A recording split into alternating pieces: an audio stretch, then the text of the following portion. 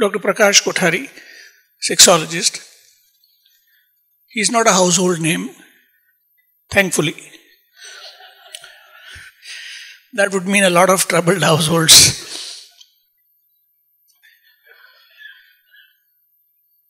When someone asked him, "What do you do, sir?" he said, "I spend my daytime solving nocturnal problems." But he was only joking, because when I asked him, "Are these problems only nocturnal?" he said, "मुझे एक बशीर बद्र का शेर याद आता है, रात का इंतजार कौन करे, आजकल दिन में क्या नहीं होता." His two passions are sexology and ghazals. As you know probably that the word ghazal means conversation between lovers. So basically both are the same thing, sexology and ghazals.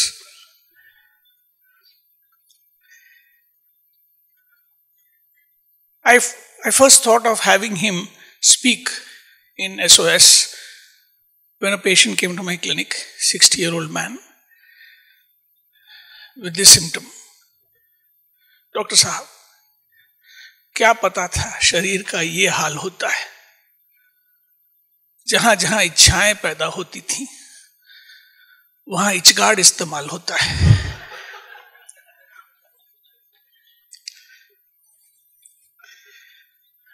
And I don't know if Dr. V.R. Joshi is already here, but once a patient came to his OPD, his rheumat OPD, 60-year-old man again with rheumatoid arthritis, and said, "Sir, I fondly remember those days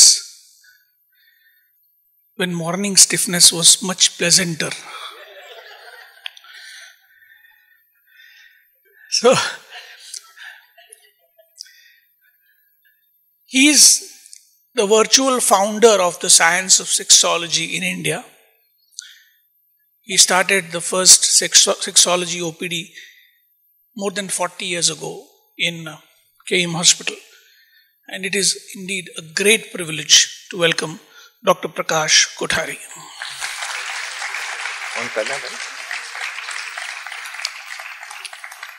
Sir.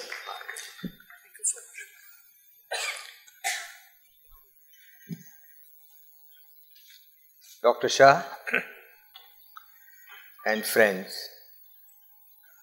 it is indeed a pleasure for me to be among you this morning, and I thank you, Dr. Shah, for your remarks about me, and you, ladies and gentlemen, for endorsing them. The topic on which I plan to focus my professional attention is diagnosis of male sexual disorder by history taking. Well, we all know that sexual disorders are one of the most common disorders of human functioning, and it deserves attention of almost all physicians regardless of their particular specialty. The model which I plan to present today is the one which I was using at KEM Hospital. The model has been tried and tested in more than 50,000 cases at KEM Hospital alone. We normally ask 4 questions. There are 4 parameters, and you come to the diagnosis precisely. Number 1, desire. Number 2, erection. Number 3, penetration. And number 4, orgasm ejaculation. This particular model is very brief, very precise, very accurate, and pinpoints the diagnosis accurately, and that too within a couple of minutes. You can diagnose a case as if you are diagnosing a respiratory problem or a gastrointestinal problem. How do you diagnose a gastrointestinal problem? Very simple. All of you understand Hindi, please? एक patient आया diarrhoea लेके आपके पास, अब क्या सवाल पूछेंगे? कितने जुलाब हुए? पतले हुए, कठिन हुए? साथ में पेट में मरोड़ था, नहीं था?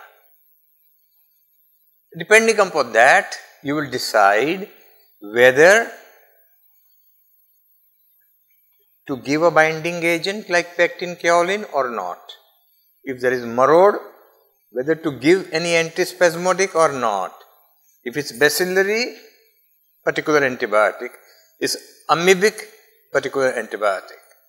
Similarly, even sexual problems also can be.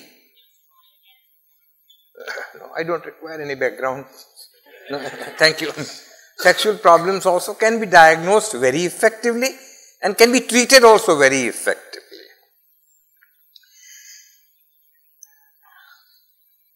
Let's talk about the first model, first thing of the parameter, desire. What is sexual desire? Anybody? I've been asked by Dr. Tushar Shah not to use slides. I said, fine.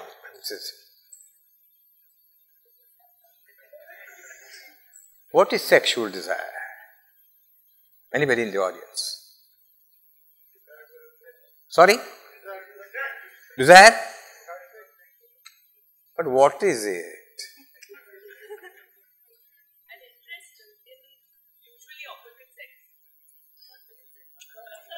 You are right, but partly right. Any other? Urge, yes. Please remember, a good clinician does not impose his values on patients. So I don't want you to have your opinions. I mean, I want the facts. What is desire? Uncontrolled is. Uncontrolled would be a pathology. If the desires are uncontrollable, the needs are unquenchable. And if the behavior is compulsive, you would stamp him as a personality disorder, schizophrenia. Desire to love and be loved. It's a good saying. It's a good saying, you know. Tushar Shah beautifully mentioned one of the couplets that मोहब्बत की नहीं जाती, मोहब्बत हो ही जाती है. ये शोला खुद भड़कता है, भड़काया नहीं जाता. और मोहब्बत करने के लिए कुछ खास दिल मखसूस होते हैं. ये वो नगमा है जो हर सांस पर गाया नहीं जाता. So we want something to be sung on har saas. Yes, you were telling something?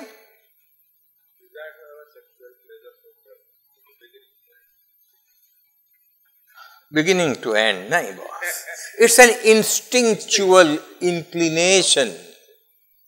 It is an instinctual inclination towards sensual gratification. Period. Because by and large in India, whatever is sensual could be sexual. And whatever is sexual need not be sensual. How will you assess sexual desire? Very simple. Number one, frequency of sexual thoughts. Number two, coital experiences. Number three, masturbatory experiences. These are the three parameters by which you can assess the desire. Desire could be either high or it could be low. There cannot be anything in between. Which are the conditions where you will find the desire high? Sorry? Never. It's not compulsory to reply. Desire could be high in mania, schizophrenia, because of the loosening of inhibition, psychological. Organic, where the desire would be high. Yes, on certain of drugs, right? What other conditions? Drugs. Then, in general, following alcohol. Now, desire could be low. In which conditions? don't think of heavy things. Dislike of partner. Dislike of partner's body odor. Dislike of partner's behavior. A patient is chewing a pan or tobacco every now and then and goes and tries to kiss his wife. The wife would get averse to it. The treatment is not antidepressant. Just ask him to use a mouthwash or clean the brush. Yeah, detail history is very important. So, dislike of anything. Second, before depression, I would say OCD. Very common, or OCPD. Then comes depression. Once again, schizophrenia. There could be total blunting of desire.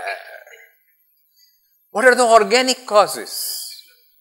Organic causes, testes manufacture testosterone, gets metabolized in the liver and acts on the target organ.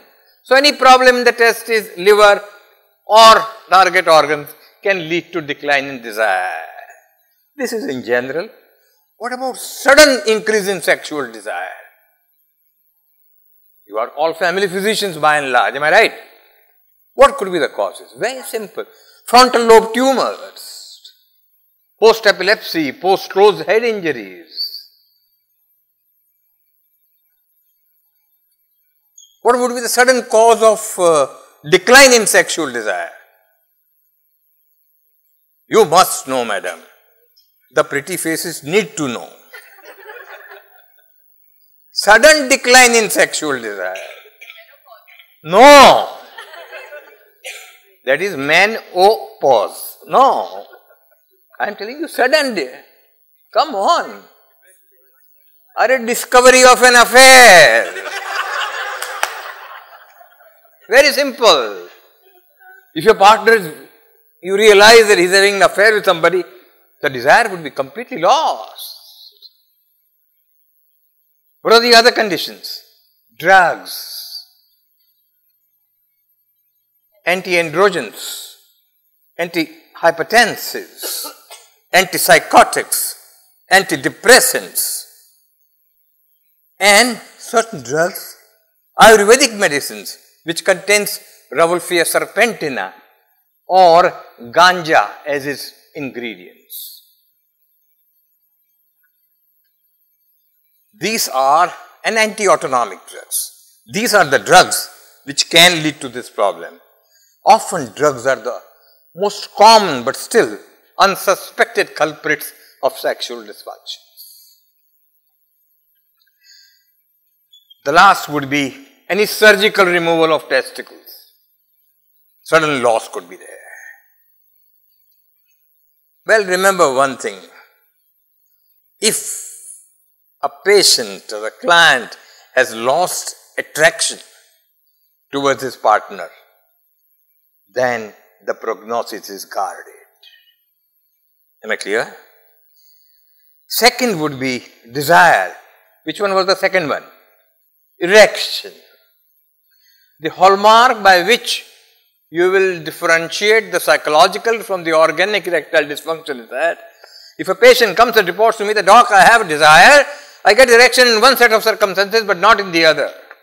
I get in the early morning, I get with one woman, I get during masturbation, I get with one partner, I get after having a look at the pornographic literature, but not at the time of coitus.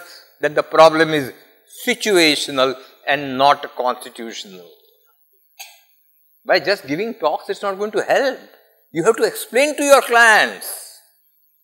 Symptomatology. Give me an example. If I have a hand like this, if I chop it off from here, if it falls on the ground, even if I raise my arm 10 times, will my forearm be raised even once? Yes or no? No. अरे भाई ये मेरा हाथ है, यहाँ से काट के नीचे रख दूं, 10 मरतबा इसको उठाओ, एक मरतबा भी नहीं उठेगा. अगर एक मरतबा उठ गया तो आप मानेंगे कि मेरा हाथ टूटा हुआ था. तो उसी वजह से अगर एक बार अगर एक इंसान को इरेक्शन हो जाता है और दूसरी कंडीशन में नहीं होता है, तो ये प्रॉब्लम सिचुएशनल है, कॉन्स्टिट्यूशनल नहीं है. ये प्रॉब्लम दिमागी है, उसमें कोई शारीरिक कमी नहीं है. You know it very well, and you can, unless and until you are comfortable with your own sexuality and subject of sexuality, you won't be able to instill this confidence. I'm going to do a 2 job here. I will infuse that as well as explain to you the diagnostic aspects. How will you assess erectile dysfunction? You won't find this in any books. Quality of erection, rigidity, angle of erection, sustenance of erection, finished. Quality of erection, erection could be of three types, non-penetrable rigidity. This could be following trauma or following drugs. Patients have no erection at all. The treatment would be entirely different. Second, doctor, yes, I have stiff, but not that stiff. There you are, gentleman in the white shirt. Diabetes. Desire is 4+, but there is decline in erectile ability at all times. Not that stiff. So, this is a catch, usually a neurovascular problem. Next one is sustaining. I have desire, I do get erection, but I just lose it prior to penetration. What is it? Anxiety, fear. What happens is, having failed once, the fear of failure forms a tendency to remain under the conscious control during the sex act, and that impairs an individual's sexual responses. It's like just like that, if I failed in the examination once, next time even if I am better prepared, I won't have confidence. Very simple. So, one failure brings another failure. But sometimes what happens? Because of repeated failures, you develop a feeling of frustration and emotional distress, and sometimes you will get the symptoms of anxiety. What are the symptoms? Increased palpitation. छाती में दिल की धड़कनें बढ़ जाती है, हलक सूख जाता है, dryness of the mouth, tremors, fear, I will not be able to perform again. So, these are the symptoms.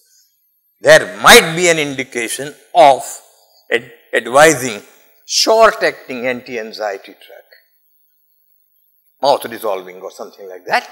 You can tide over the crisis. Now, this is about, what about the organic cause, where a man will have desire, get erection and lose it immediately? Anybody? Venous leaks. A man will have desire, get an erection for a second and lose it. Results are frustrating, accepting surgery. Surgery also, implant is the only thing left, nothing helps. So, we have talked about desire, we have talked about erection. What is the next thing? Penetration. First thing is, you have desire, you get erection and you lose it prior to penetration. The second one is, you make an attempt to penetrate, but the penis remains stiff. Unable to penetrate, but penis remaining stiff. What could be the cause? Lack of knowledge, most common. Because urethra is very close to vagina. I have come across many people attempting in urethra than in vagina. So, in such situation, I always tell, Baba, let the woman do the job, because she knows where it goes. She is more conversant about her own anatomy than the male. But, second thing, so inadequate knowledge of female sexual anatomy. What else? Faulty sexual positions. Many people do not know how to. And coital history is not included in our history taking format, because we commonly follow the West. Many people perform keeping his legs outside hers. I have come across cases of 12 years impotence, non-conjugation of marriage, 25 years. Nobody asked them, how do you perform? Even in this era of internet, I keep dolls or mannequins, ask them, please show me. In those cases where I doubt.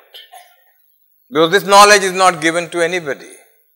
Nobody has been advised how to perform. Second would be, these are the psychological reasons. What about the organic causes responsible for have desire, get erection, but penis remains stiff and unable to penetrate? Phimosis, pain, Second, curvature of the penis. Extreme curvature of the penis where the penetration may not be possible. This could occur because of the congenital configuration of the corpora cavernosa, abnormality of the investing or Buck's fascia, and the most common, Peyronie's disease. But mind you, unless there is severe pain during penetration, avoid any treatment. Second condition which I have come across 2 or 3 cases, man has desire, gets erection. Erection remains, but he is unable to penetrate. Got his NPTR done, got his blood sugar tested, got his testosterone done. 2 wives left him. The 3rd wife was a nurse. She said, Dr. Saab, this is a genuine problem. He gets erection, but somehow or the other, mud jata hai. Penis buckles. You cannot think of this thing. This is because he had history of fracture of penis earlier. And if you want to confirm, you can confirm by the axial pressure, which is normally between 80 to 200. Here you will find somewhere between 50-60 max. The moment it tries to move further, it will bend. I mean, it would buckle. Am I clear, please? So, penis remains erect, but still not able to penetrate. There is nothing beyond this. After that, he is able to penetrate, but loses the erection.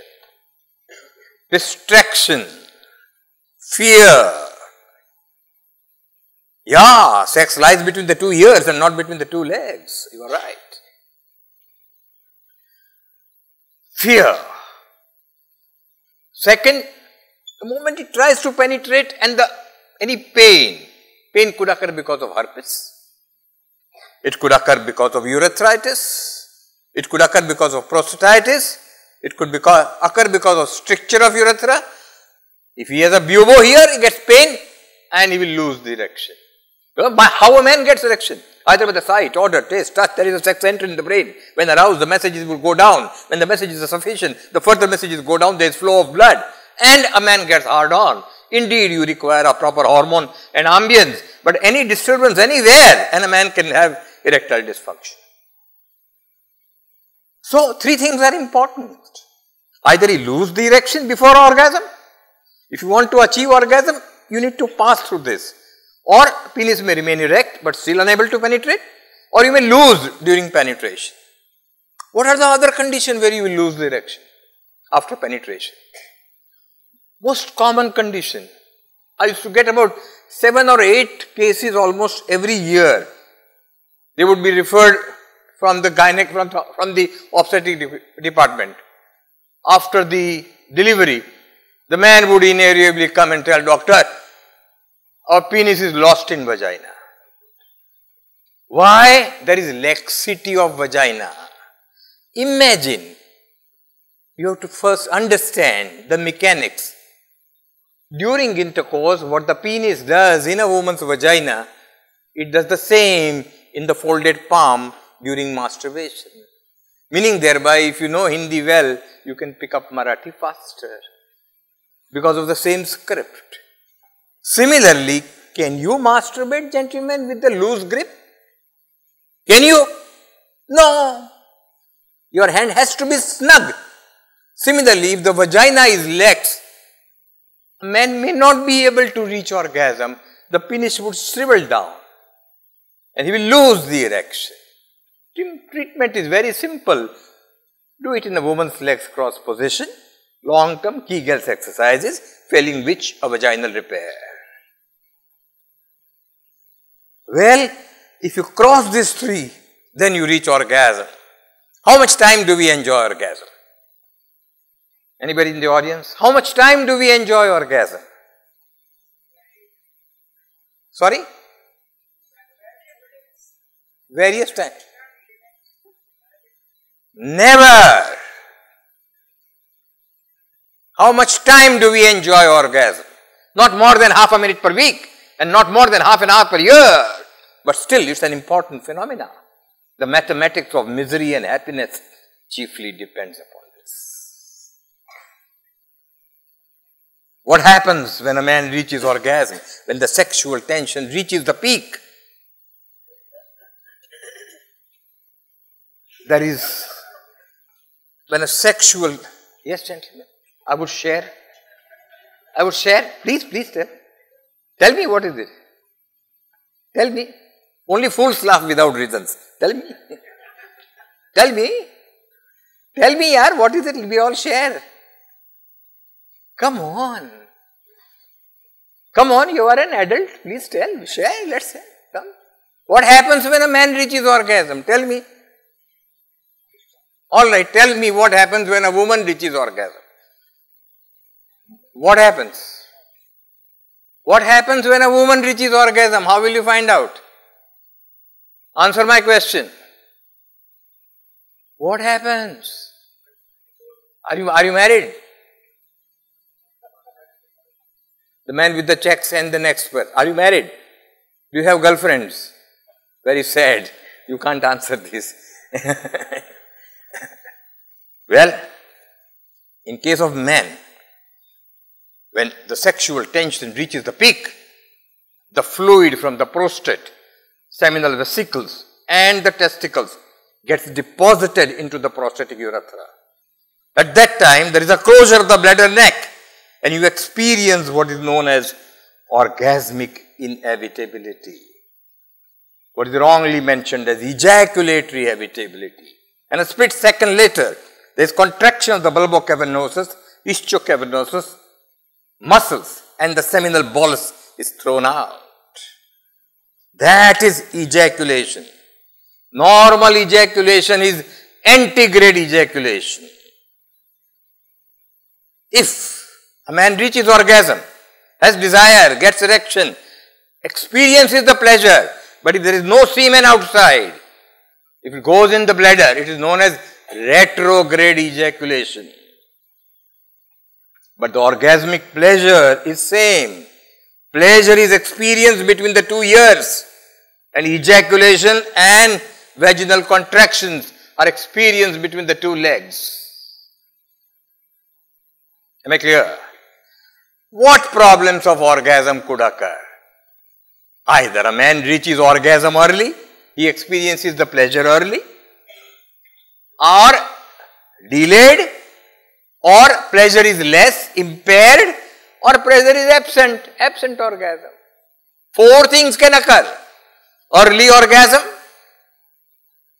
delayed orgasm, impaired orgasm, and absent orgasm.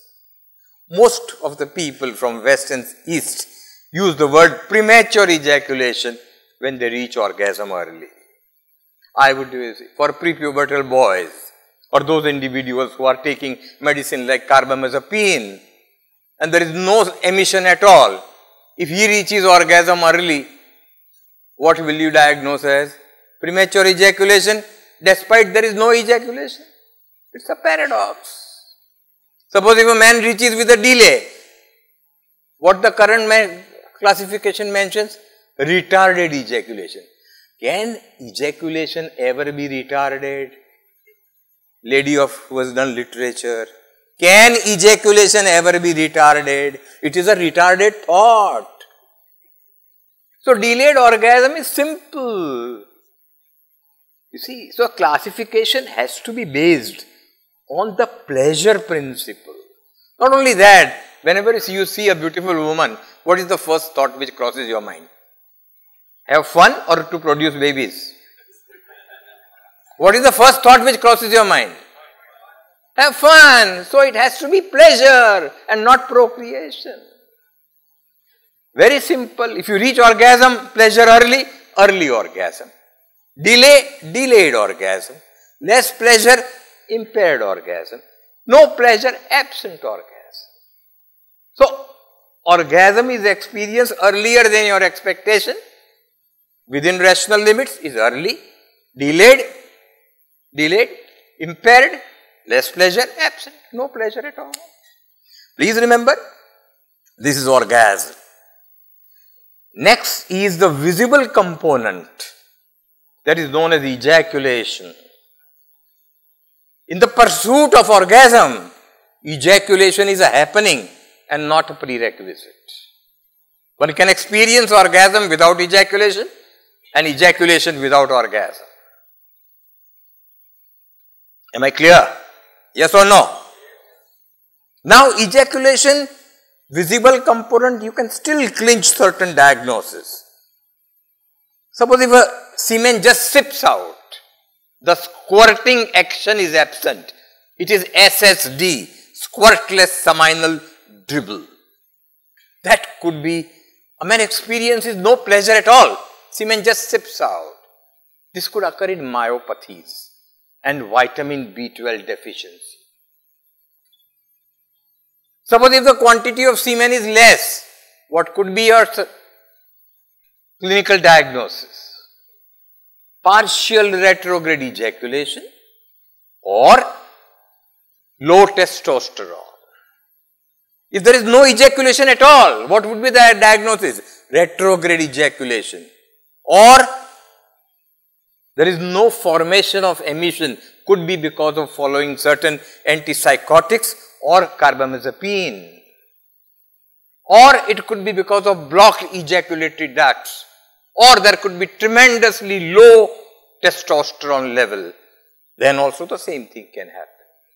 The next in the group would be nothing beyond this in sexual dysfunctions. I am telling you the extract of more than 60,000 cases which I have seen in my career of 45 years.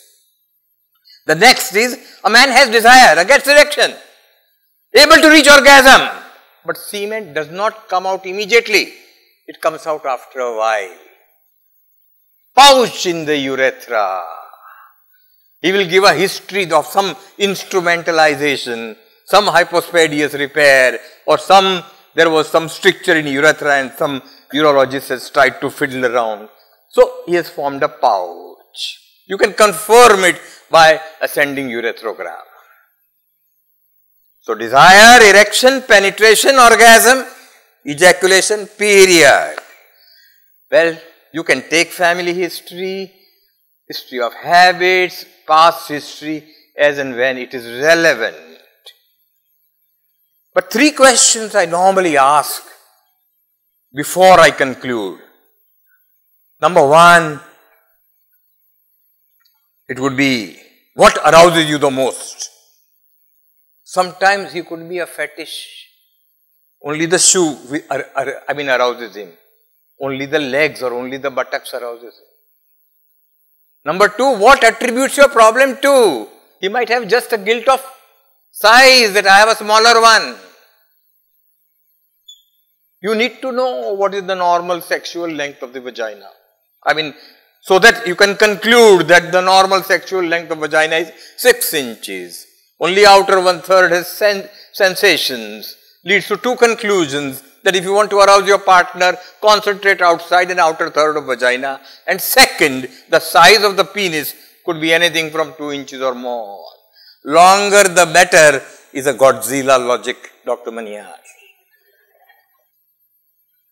And the last one I would ask is there anything else which I have not asked, but you would like to tell me? Very important. I remember a client came to me with his wife, look doc, 4 years we have been trying very hard and nothing comes out, and not been able to do anything. 4 years. So I naturally thought of writing down all the details. I would ask his blood sugar fasting in 2 hours after lunch. And I thought, let me get his testosterone levels. Then he was 54. And also the NPTR. I was about to write. Then I remembered Dr. Tushar Maniar. I remembered at the end. And I asked this question, is there anything else which I have not asked but you would like to tell me? He said, doctor, only one thing. What is it? This problem is only with the wife and not outside. So the entire scenario could be different. Well, to diagnose a sexual disorder is not easy. It's not magic. It's challenging to both physicians' own therapeutic skills and his comfort with the subject of sexuality. Thank you so much.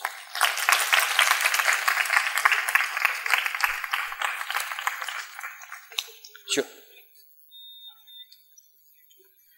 I like photographs because photography and sex both develop in dark and in both you need to click. Am I right?